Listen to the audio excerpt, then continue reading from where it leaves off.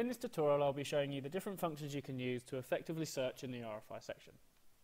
To get to the RFI section, scroll down the left hand menu to where it says RFIs and click on the RFI tab. Using the tools at the top of the page we can search for an RFI. Using the text box provided we can input a word or phrase and the system will search the entries that have this in the title and populate below. If we know which user is responsible for answering the RFI but do not know the title, we can select the user using this menu and all RFIs assigned to the user will be displayed below.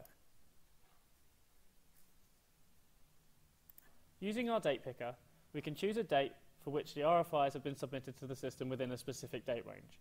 Once selected and the Apply and Search button are clicked, all the results will be populated below with the entries from that range. You can also search for an RFI using status. This is an extremely useful tool to see which RFIs are still outstanding, coming up to a due date, or which RFIs are overdue and need to be followed up immediately. You can also change the listing for all the RFIs that have been assigned to you. This is a helpful tool because if you have a lot of traffic on your site, it's an easy way to show RFIs that are relevant to you.